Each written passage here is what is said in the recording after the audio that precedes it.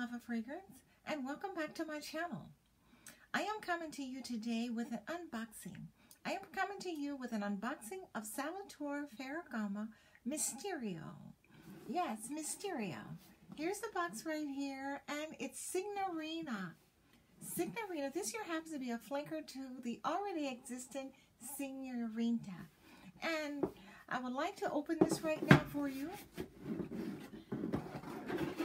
Normally it takes me a while to get into these boxes. I don't mean to rush this video, but I have to because of the fact that I have a luxurious gift box here that I would like to present to you. And I've had it for quite some time, but I was going to give it to someone else, and I ended up purchasing another one, and I'm going to provide that to the individual because it was supposed to have been an Christmas gift, but however, when I attained it, the person had already left my particular environment, and I haven't had an opportunity to mail it to them. So therefore, I think it might be a next year Christmas gift. I don't know. But anyways, I want you to know that I have also given away the Signorina, which is the pink one. I've given that away, but I have no idea what it smells like. I have no idea what this one smells like. This is the first time I'm opening it, so we're going to take this journey together so I can experiment with the smell of this here aroma and give you a perception of how I feel about it as to whether or not I would recommend it to you. Okay, let's go with the... I normally like to start... Okay, let's just take everything out. Here we have a lotion. A lotion, a Signorina lotion. And look at this here, luxurious, elegant, dude, absolutely divine container here, and it's exceptionally heavy. Look at it. Oh, that gold knob on top of there, and it's so feminine with the little black bow on it. It's very, well, it's identical to the pink one, but it's a lot more classic, I think, by it being black. Okay, the bottle is really heavy, so I better be very careful.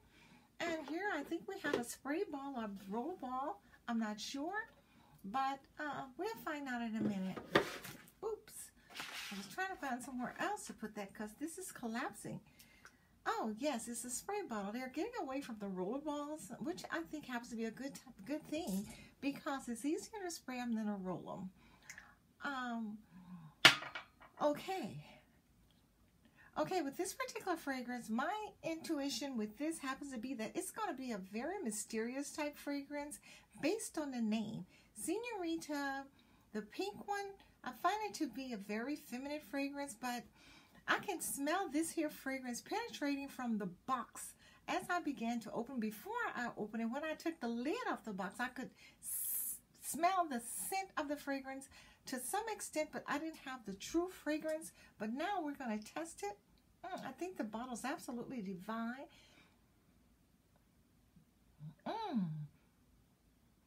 Oh my God. It has a very distinct smell toward it. It's made for, apparently, I think the name Signorina means young woman.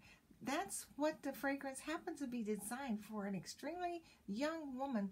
But to my perception regarding this, that there's an exceptional amount of maturity applied to this particular fragrance, to where it's more, just like the name, Misterioso. It's very mysterious because of the way that the notes are aligned in this particular fragrance.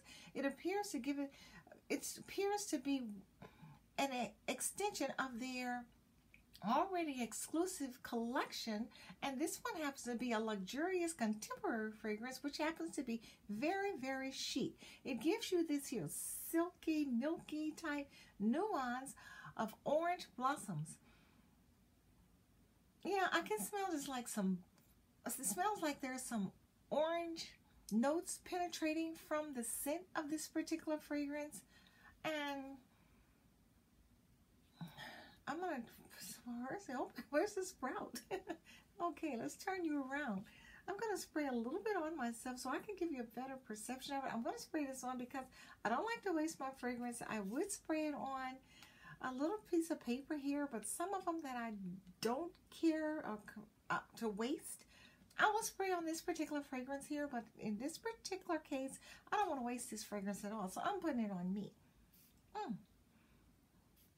Okay, this particular fragrance, you have to dry down because when you first spray it, I hate this. When I first spray sprayers, I'm not exactly conducted a review regarding this. I'm giving you my honest opinion, and my opinion is based on whether or not I would recommend this particular fragrance to you.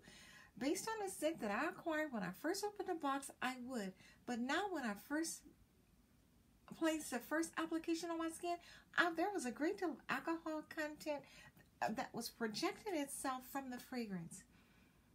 And usually when that occurs, that's because the fragrance has, the oils are very limited oils, because this right here happens to be an EDT. Yes, this here is an EDT. Okay, it requires an extensive amount of dry down because it doesn't go onto your skin or the first application or the first spray or the first sprout of spray on your skin does not give you the true detection of the correct scent that you're going to attain from this particular fragrance. And now I can smell it. I can smell like the orange blossom projecting themselves from my scent because it has its top notes and its base, middle notes, and then its base notes, and its top notes apparently happens to be the orange blossom. And I can smell a great deal of tuberose in here because it has like a wooded fragrance from it, and it also has a great deal of patchouli. It's a very playful smell where it's like fluctuating back and forth, like the notes distribute themselves in a manner that doesn't give you the full capacity of one particular note. There are many notes elevating themselves at the same time, where you generally have like your top notes go on and then they settle in and then your middle notes project themselves, but all of these are distributing themselves at the same identical time.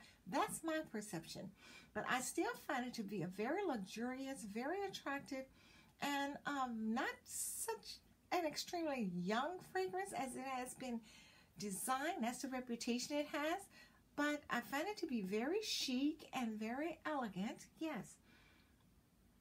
And the notes are very, very playful. It's a very objective fragrance, and it's very projective, and it's very enticing and very alluring, and it appears to be a solid, earthy type fragrance that's going to maintain its longevity because of the way the notes are distributed and the types of notes that they have applied into this particular fragrance.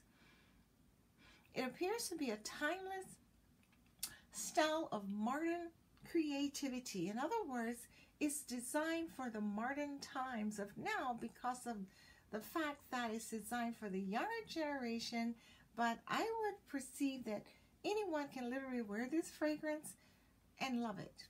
All age groups. It's designed for all age groups as far as my perception happens to be.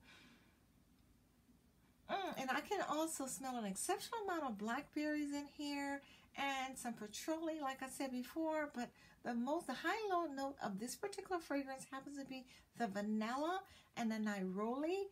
And I've never smelled milk moss before, but there's also some milk moss in this particular fragrance.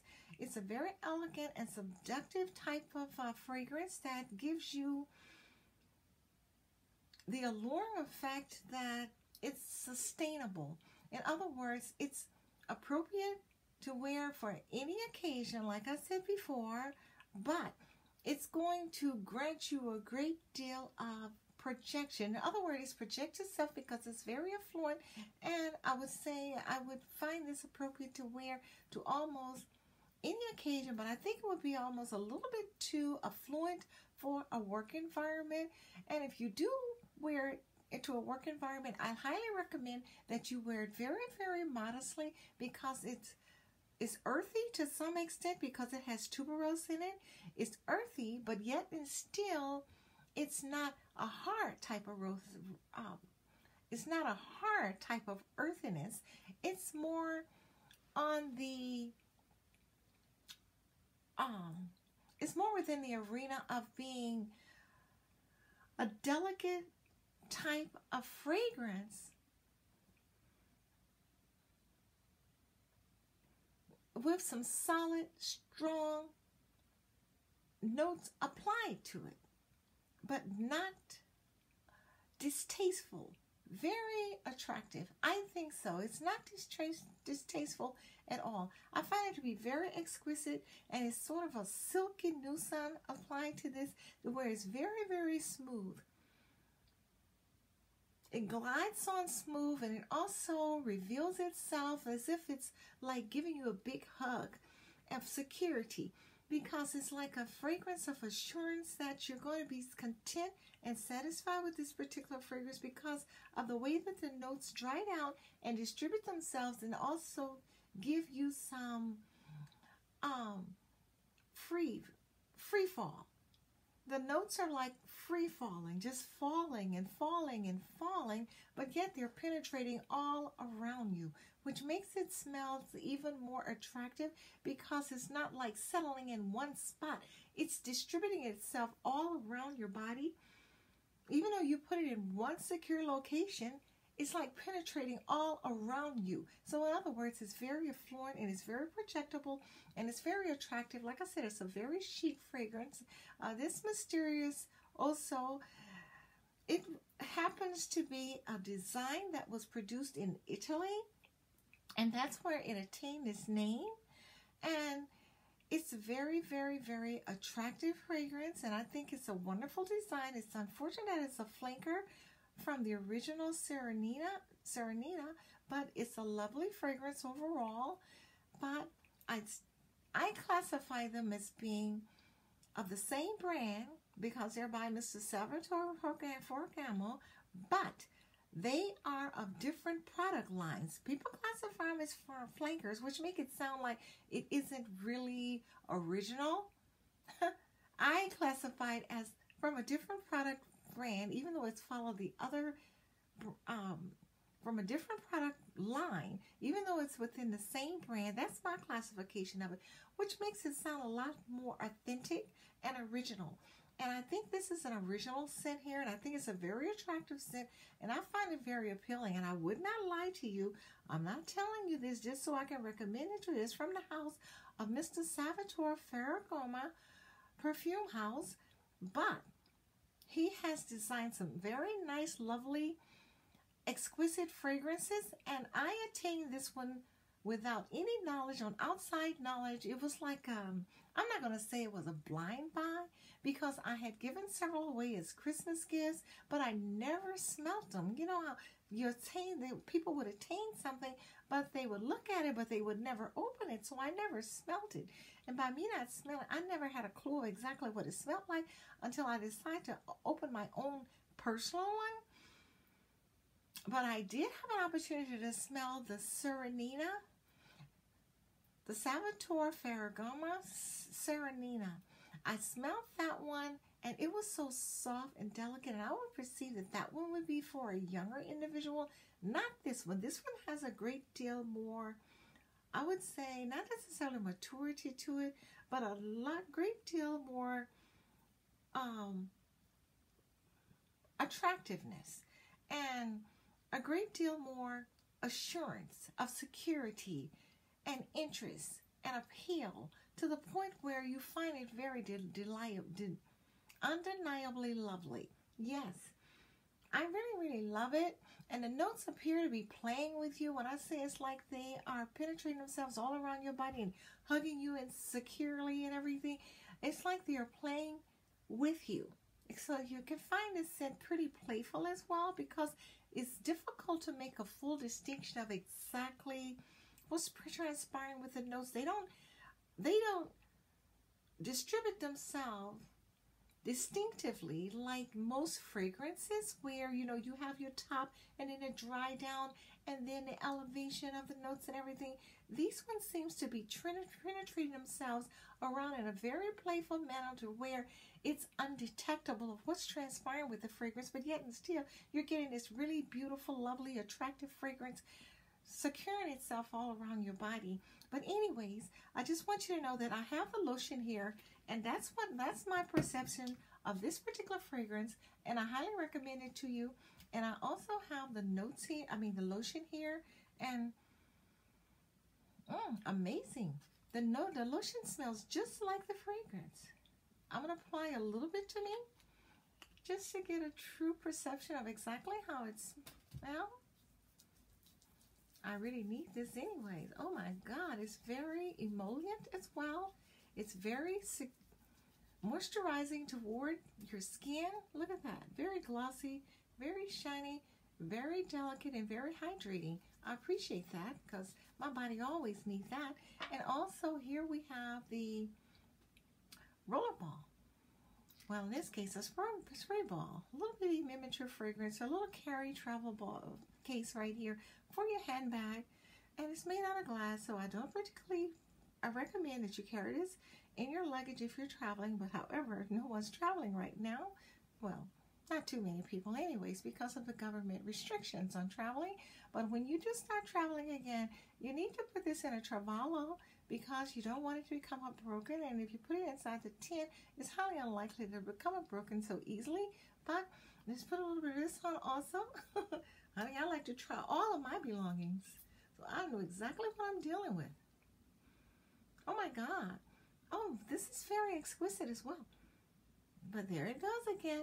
I can detect a little bit of distinction in the true fragrance bottle here in comparison to the spray bottle travel container. A little bit of distinction. It doesn't exactly smell exactly the same, but it's very appreciative fragrance from all of these particular containers here, and I highly recommend that Mr. Salvatore Feragomo Misterioso to you as well. So invest in these products. Highly recommend it. Have a nice evening.